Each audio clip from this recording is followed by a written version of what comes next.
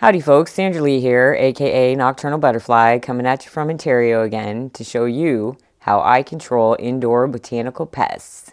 Stay planted. I use Grub Grenade once a year when I bring in my plants from outside to catch any extra pests that may tag along for the ride. I will post the link in the description down below. I also give them a good spray down with an all-natural neem oil and dish soap solution, and I vacuum them with my dust buster to catch any wee Klingons. Give you a good close-up look inside there. You won't be able to see anything though because they are totally microscopic. You can only see them with a microscope. You just use a teaspoonful here and there and you're good to go. It's that easy. I will show you how. Just put like a little bit in here. And then we'll put a little bit in here.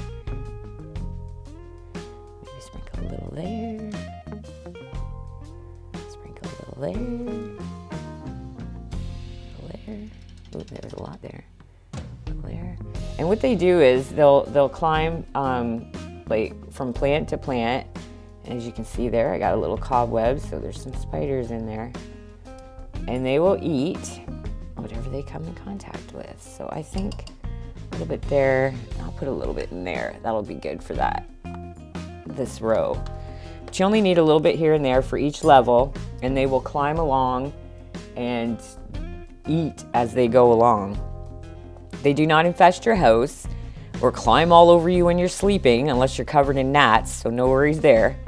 And they are only interested in snacking on those creepy little bugs that are destroying your plants from the roots on up. They are good for controlling fungus gnats, pupating thrips, spider mites, root weevils, root aphids, pathogenic nematodes, and many more invasive pests.